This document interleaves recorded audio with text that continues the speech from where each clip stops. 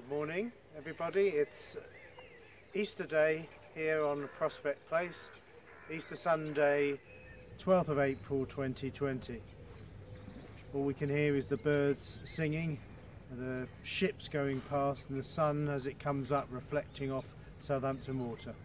As we walked down here this morning, I was reflecting that we've all been having to think about essential and necessary journeys at the moment as we've been restricting them. Well, the message today is that if you want salvation, if you want hope and new life, the journey to the empty tomb is essential and it's necessary.